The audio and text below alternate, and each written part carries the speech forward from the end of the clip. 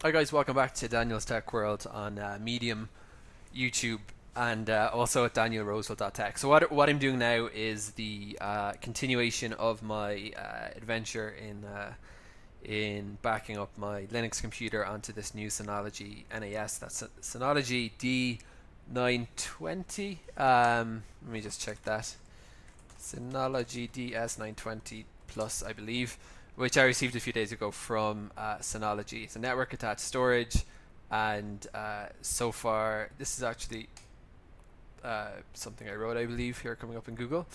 Um, and basically, what I'm doing at the moment is just exploring the various and documenting. I'll be writing a few articles about this, how to back up my Linux desktop onto Synology. So this is my GitHub repository that I keep mentioning, but I have documented my master backup strategy. And what I'm doing essentially, this was before I got this NAS, and it was kind of always something I thought about getting local servers in the schematic here, and kind of now up to now I've just been adding a few extra internal drives into my computer, specifically I2 actually. One for timeshift.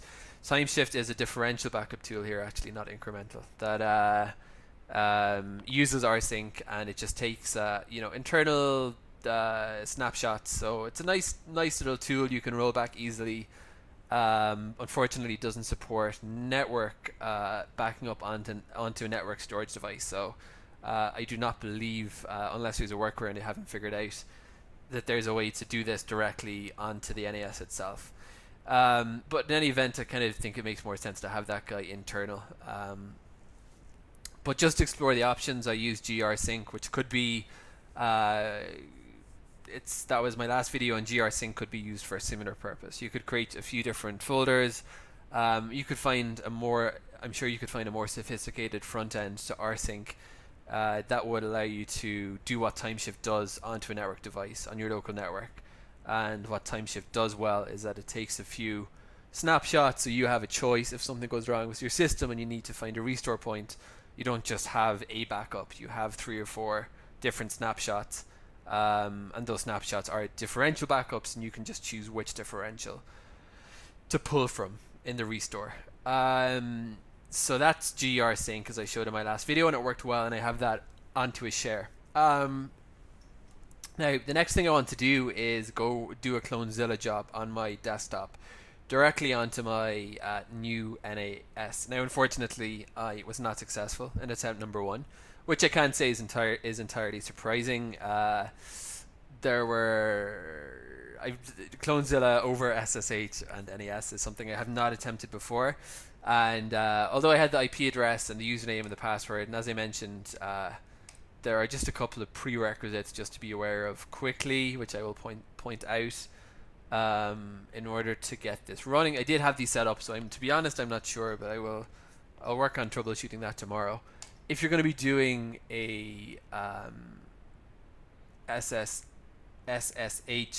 it's not enabled by default. So go into your control panel, and this is called DSM. This thing I'm in here, it's basically this is the Synology IP address, port 5000 is open to serve this, and it's like a little embedded web server that's throwing up a operating system basically. So it's quite cool. It's persistent. It saves on the NAS. So if it's like a real local OS. If I delete icons on this desktop, they'll be deleted if I restart the NAS. And the resolution, I guess, because it's being served locally, is actually pretty much the same as if I was actually looking at my desktop in the other window. So it's quite cool. I'm very, very impressed so far with Synology, I must say. I've got it just for backups, and as you can see, I've got a number of cloud sync jobs running here, and I'm moving just a lot of data between B2 and S3 and Google Drives and whatever, creating syncs to a share on this network. And that's great. So it means I'm not going to have to bother playing around with FileZilla Pro anymore and all these awkward utilities to move stuff, back stuff up to the cloud. I can just save stuff onto various network shares, and the syncing will happen on the NAS instead of on my desktop computer. So there you go, another 6 files up to the cloud. You need to also, by the way, before you enable SSH and I didn't actually show that. You need to go all the way down to terminal, and there you go. The first one, enable SSH service. I was surprised to see this was not ticked by default, and the default port setting is of course 22. So you just need to enable that before you can SSH into your machine. So that's basically, oh, and you need to enable your user home directory. I had to do that anyway in order to get the SSH to work. So now, with that introduction out of the way, this is what Synology says about how to back up Linux computer to your Synology NAS. They have this info about configuring it as the destination server. I actually, for some reason, that is not clear. Maybe this is a different version of DSM. I was able to set the privileges on my shared folder, but I didn't have this backup services thing in control panel. I did search for it high and low. I couldn't find it, so maybe they've updated this. Maybe there's different versions. To be honest, I'm not really sure. But in any event, I did set up rsync and SSH, so I think I should be good to go.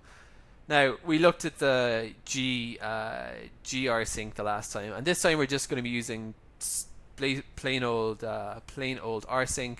I'm removing this Clonezilla backup from my desktop today onto Cloudberry, and we're going to just be doing one a direct one in time. So you know what I'm actually going to create in order to distinguish between Clonezilla, which I want to be directly from my desktop to the NAS, and this is going to be a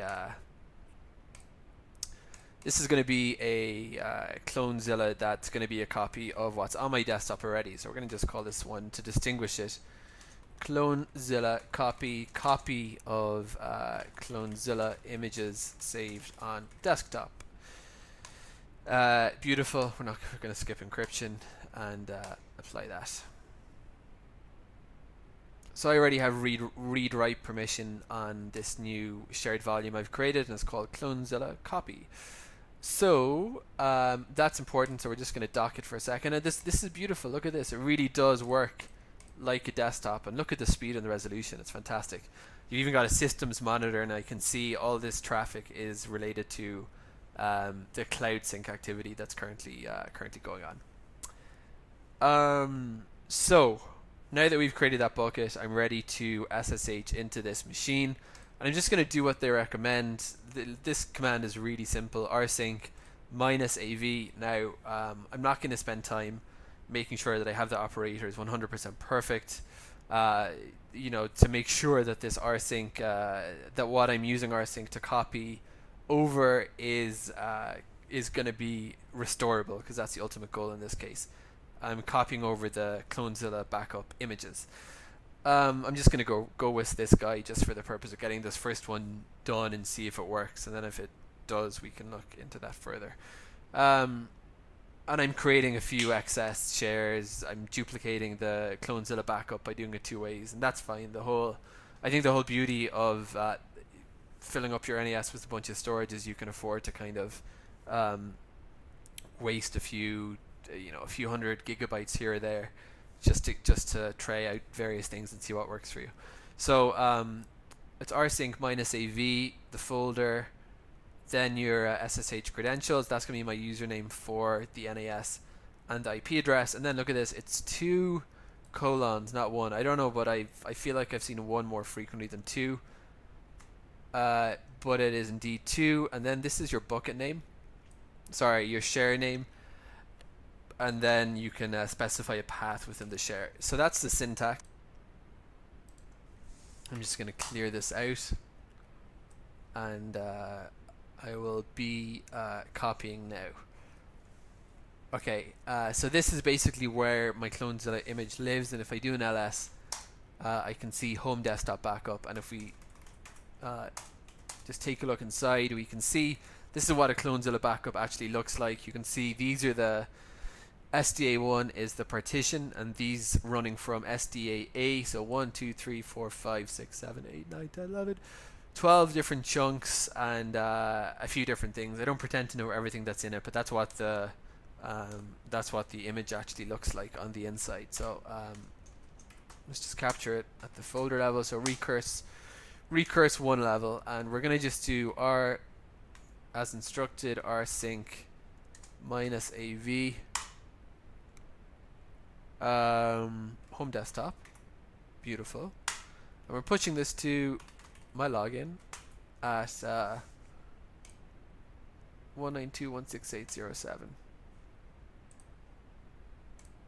192.168.0.7. Two colons, and then we're just sorry. Then the share name, which is going to be Clonezilla copy. And then we can just leave a forward slash, I think. So let's just run this and see if it goes. Make sure you have V, that's the verbosity operator, so you can see how it goes. I'm just going to run that. It's going to ask for my password, which I will dutifully provide. And that failed. I forgot to put in a sudo, so you're going to need to run for, if you're doing Clonezilla, it needs to be done with elevated permissions. Password again. And success. So we can see it's now sending the incremental file list, which is the first stage of this backup. The first stage of the rsync job, and then it kind of speeds up very quickly. So if we go in here and we go into our file station and our